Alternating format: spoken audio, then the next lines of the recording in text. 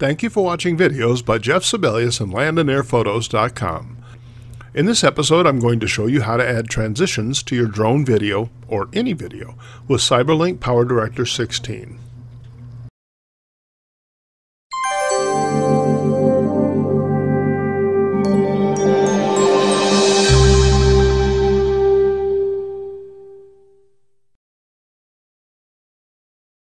In previous episodes, I gave you a tour of PowerDirector 16 and showed you how to import, trim, and cut your media clips.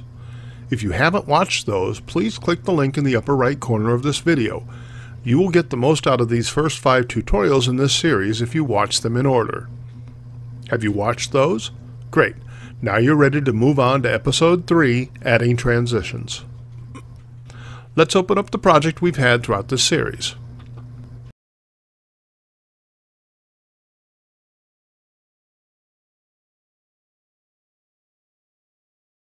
Here's where we left things at the end of episode 2.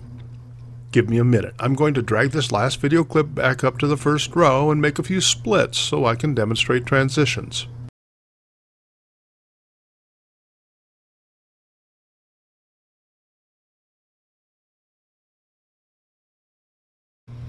Now we're ready. Transitions refer to how the change from one media clip to another is displayed.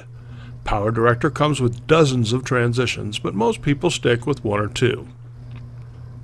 By default, when your video moves from one clip to the next, it simply switches to or jumps to the next clip, like this.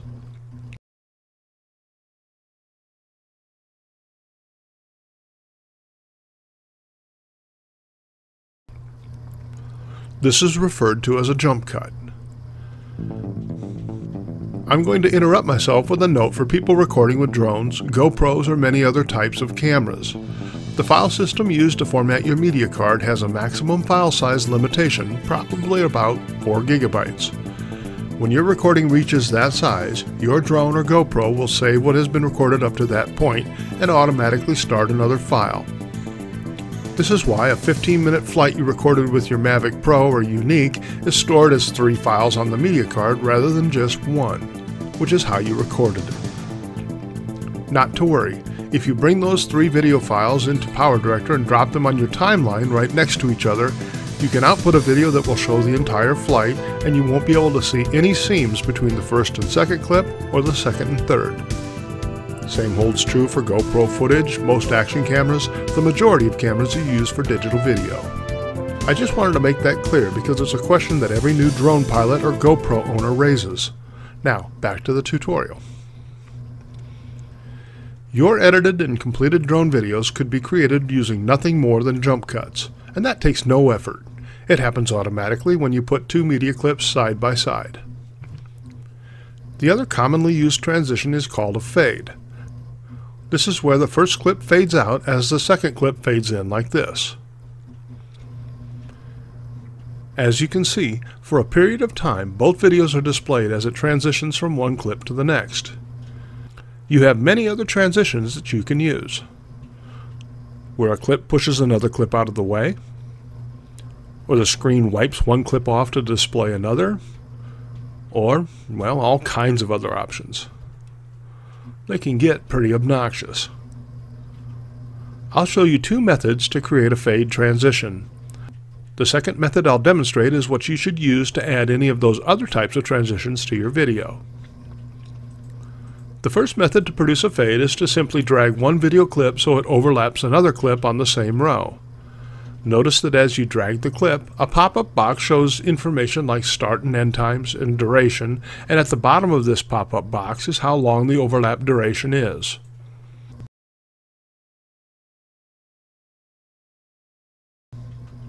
When you get the clip positioned where you want it, let go of the clip and ask what you want to do. Your last choice is crossfade. Choose that, and you've got a fade that will last as long as your overlap duration, and it looks like this.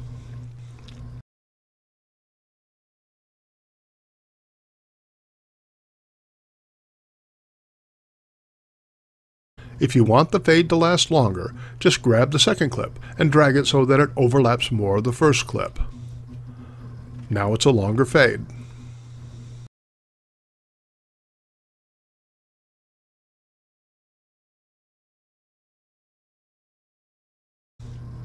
Let me undo that transition.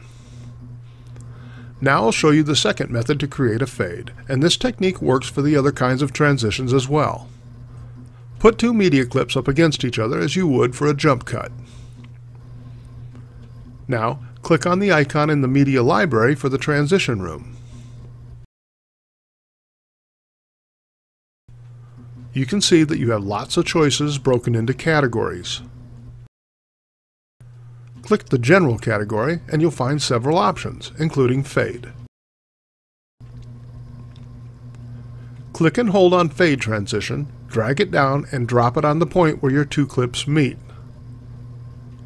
Let go, and now you can see the transition has been added.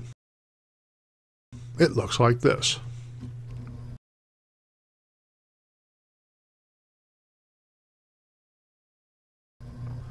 There are other uses for the fade. Want to fade out the end of your video to black? Go to the end of your last clip.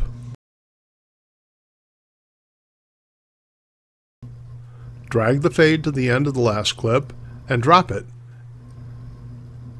and the last clip will transition to a black screen.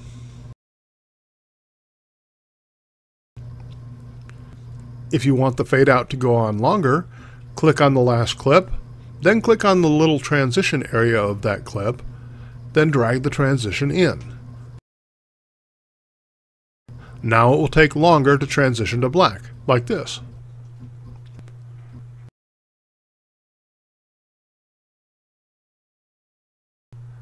Same for adding a fade in from black. Go to the beginning of the first clip,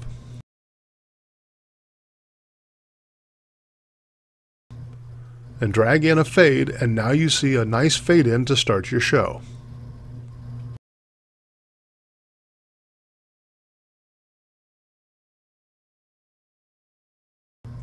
As I said before, this is how you add the other types of transitions to your video.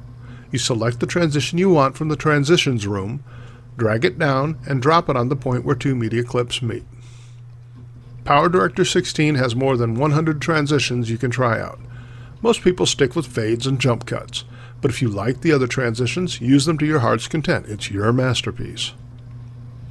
I'm going to Control-S to save my project so it's ready for the next episode. That concludes episode 3 of Editing with PowerDirector 16. In the next episode, I'll show you how to add titles and background music to your video.